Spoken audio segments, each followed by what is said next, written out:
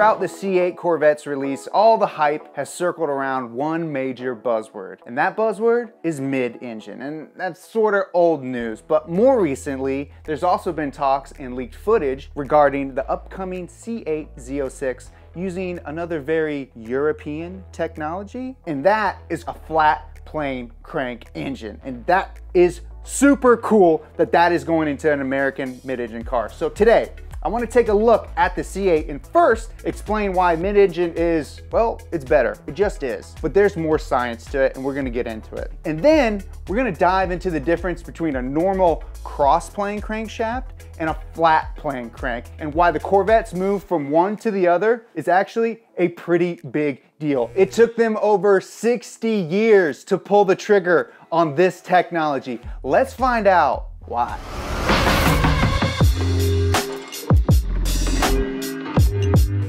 Now, before we get into the nitty-gritty of the C8 Corvette, wouldn't it be nice if you had your own C8 Corvette? This is your chance to win one. That's right, to support a great cause, our friends over at Amaze are offering you the chance to win a 2020 Corvette Stingray Z51 with taxes and shipping included, and $20,000 for whatever the heck you want. All you have to do is head over to omaze.com/donut and enter for your chance to win. I put the link in the description below. Honestly, guys, you could be driving a 2020 Corvette. That's insane. Just do it. Click the link below. Go win you a Corvette.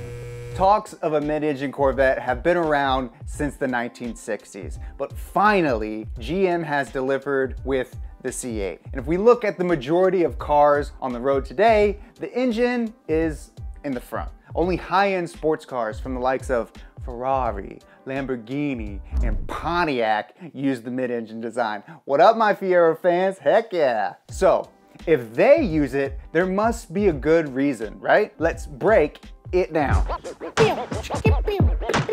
Weight distribution, and this is where mid-engine comes into play in a very big way. Whenever you start changing the distribution of weight in a car, you start to change its center of gravity and its polar moment of inertia. Now, center of gravity is a pretty basic concept, and I'm sure the majority of you guys watching know what it is. But for those who might not, it's just an imaginary point in an object where the distribution of weight is equal in all directions. Now, the concept of polar moment of inertia is just an extension of Newton's law of inertia. And it's how difficult it is to get an object to rotate around an axis. And here's a practical example to help better understand. If I take a baseball and I throw it in the air and I try to get it to rotate, it's pretty easy to do that, right? You can toss it up in the air and it'll spin. You can see that it's spinning, right?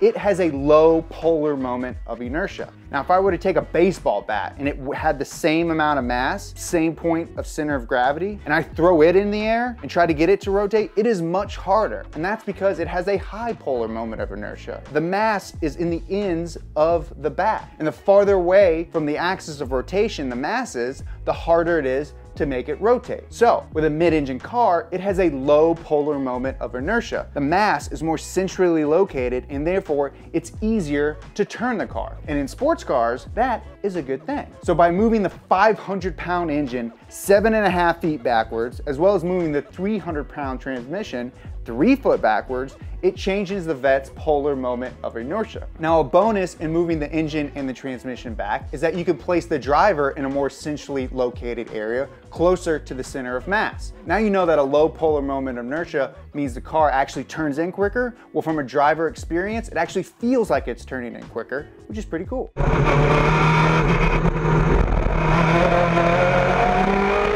So what does all this weight distribution equate to in the C8? Well, you get a 40-60 balance. That means 40% of the car's total weight is in the front and 60% is in the back. When you move the Vette's heaviest component, the engine, further back behind the driver, you put more weight on the rear wheels. And that added weight effectively increases the amount of power you can put to the ground, and therefore you can get up to speed quicker. Not only that, as you accelerate, the weight of the car shifts backwards, giving you more traction and further helping the car move forward quicker. Now, if we compare the C7 Vette to the C8, the C8 gets from 0 to 60 in 2.9 seconds. The C7 with the same Z51 package, it gets there almost a full second slower in 3.8 seconds. Now there are some gearing changes which cause that number to be different, but about 50% of that increase in 0 to 60 time is achieved by getting more grip to the wheels. And they even designed the car to run a wider tire, a 305 wide rear tire compared to the C7's 285. That's 20 more millimeters. So by managing where the weight of the vehicle is, we can improve upon the car's performance. We can load up the rear tire and get better traction in all sorts of driving situations. We can go into corners faster. We can pull more G's without breaking traction. We can become a mid-engine, American-made supercar. But what about if you want to slow down? Is there any mid-engine benefit to stopping? You bet your hot sticky buns there is. Braking. In pretty much all cars, the front brakes do the majority of the braking because as you brake, the weight of the car shifts forward in the front. Just like the opposite when we talked about acceleration. When you accelerate, you move backward. When you brake, you move forward. And in a front engine car, this is exacerbated by the fact that there's already a lot of weight already in the front. So how does a mid-engine layout affect braking? Well, when you have a more evenly distributed car in regards to its weight, each of the 4 brakes can then apply braking force at each of the 4 wheels. And that creates more stability during braking. Also, because weight transfers forward when you brake, in a mid-engine layout, you have less mass up front and more weight on the rear wheels. And in fact, during deceleration, also known as braking, the C7 carried 66% of the car's mass on the front versus 57% on the C8. And because of that, the front brakes don't have to work as hard now. And they actually dropped the size of the front rotors and made the rears larger, which is unheard of. They went from a 13.6-inch front rotor in the C7 to a 13.3-inch rotor in the C8, and the rears went from 13.3 to 13.8 inches. They made the front smaller and the rears bigger. And look at the rotor sizes in front engine cars. The fronts are always going to be bigger because they have to work hard. But with the mid-engine car like the C8, the rears can finally carry their weight around here. So you can see there's obviously some benefits to having a mid-engine car. And it might sound like, oh, it's pretty easy. We'll just move the engine from the front to the back. Well, actually, it's not that easy. It's actually a lot of work. I actually got to speak to one of the chief engineers on the C8. And there are a lot of engineering challenges they had to overcome when moving the engine from the front to the back. So they didn't have a mid-engine chassis in their GM fleet, and they weren't gonna go dig up old Fiero drawings, dust those bad boys off, and kind of use what they learned back in the Fiero days. No, they had to start from scratch. So they built their first prototype by hand, and they didn't have a body for it, so they disguised it in a Holden Ute body, which is pretty cool. It cost them about $10 million to make. They used that car as a test bed for about a year. So they took everything they learned from the first prototype and they built another 15 by hand. They crash tested 5 of them. They got a bunch of information from those 15. They then, a year later, built another 100 again by hand. 2 years after that, straight off the Bowling Green, Kentucky plant, we got our first production mid-engine Corvette, the C8.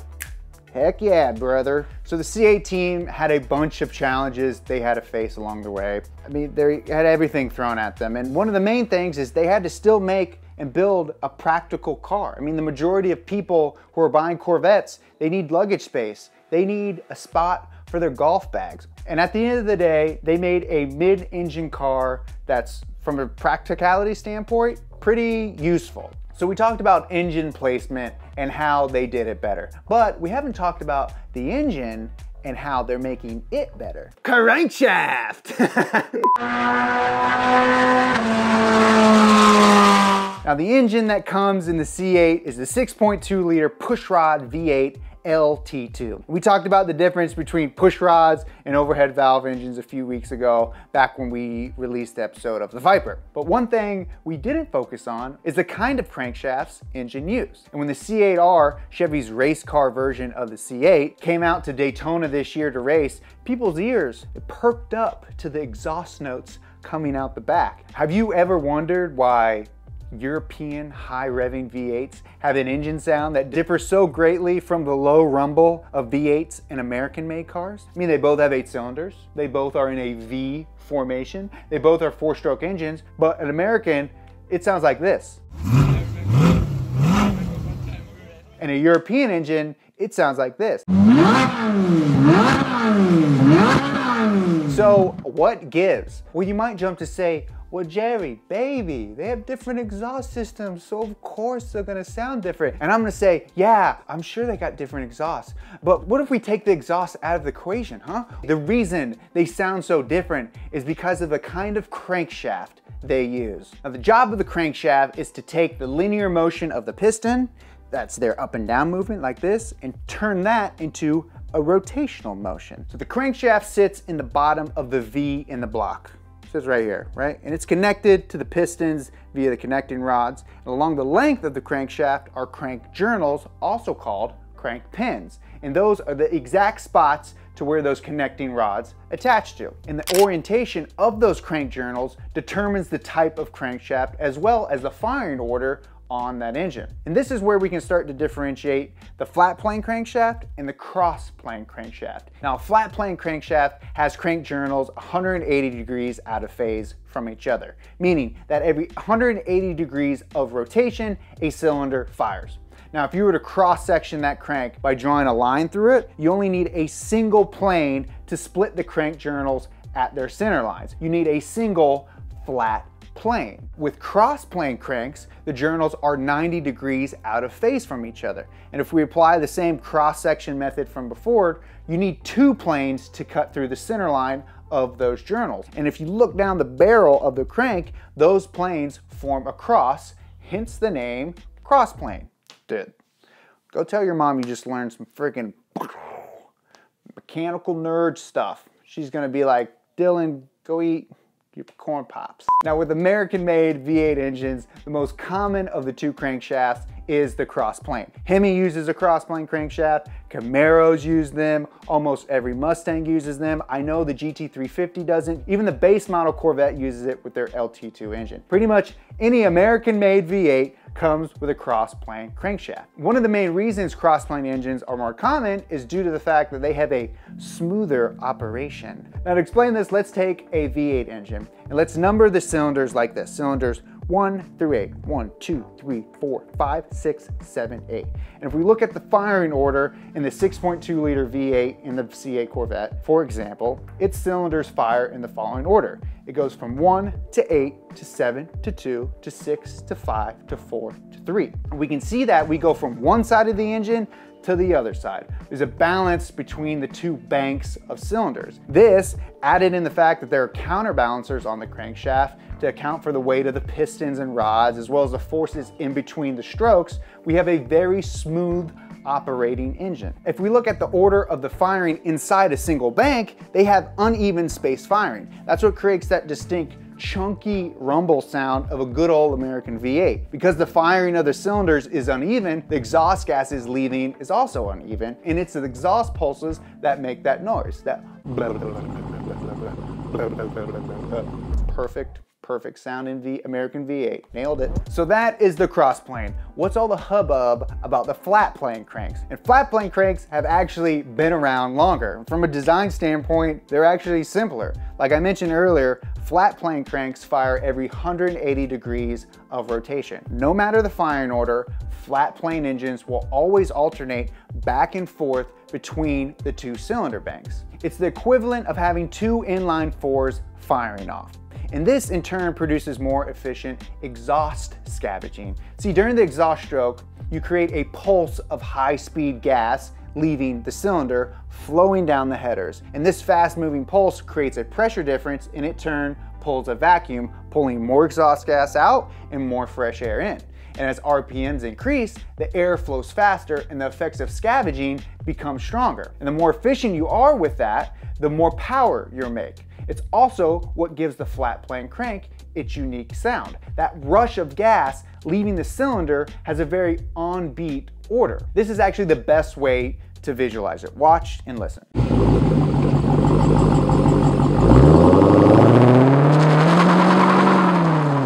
Pretty cool, pretty cool, pretty American, blah, blah, blah, blah, blah. Also pretty cool. Which one do you like? Let me know in the comments. So if that's why flat plane V8s sound different, why are they considered better than its cross plane bro? Well, one, you have lower rotating mass due to less counterweights needed on the crankshaft. Now the downside is you get more vibration issues because you no longer have any counterbalancers on the crankshaft. And as the engine size gets larger, so does the roughness and vibration of the engine. The bigger the engine is, the more that vibration propagates. But at the end of the day, who cares, man? You got a freaking race car engine. Race car drivers don't care about some vibrations. They want to go faster. They want more efficient, more powerful engines.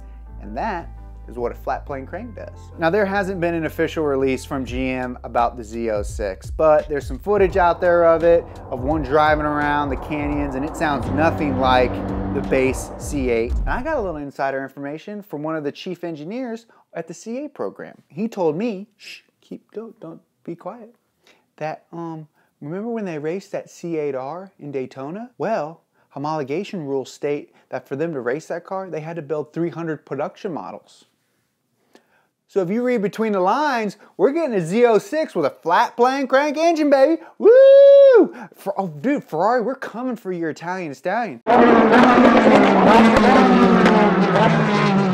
This episode is sponsored by Omaze. We've worked with them before to give dream cars away, like a BMW M8 Competition Coupe, a Porsche 911 GT3 RS, and now we're giving you the chance to win your very own 2020 Corvette Stingray Z51. All you gotta do is go to omaze.com/donut and enter right now. You can do it right now for a chance to win this car with taxes and shipping included, plus $20,000 cash to spend however you want. And the best part is, every donation supports an organization that means so much to me and the rest of the Donut Media family, the Ronald Reagan UCLA Medical Center. It was their critical work that helped save the life of our very own James Pumphrey. So we love them over there. So please click the link or go to omaze.com/donut and donate right now. Thank you so much for your support. We love you. Bye for now.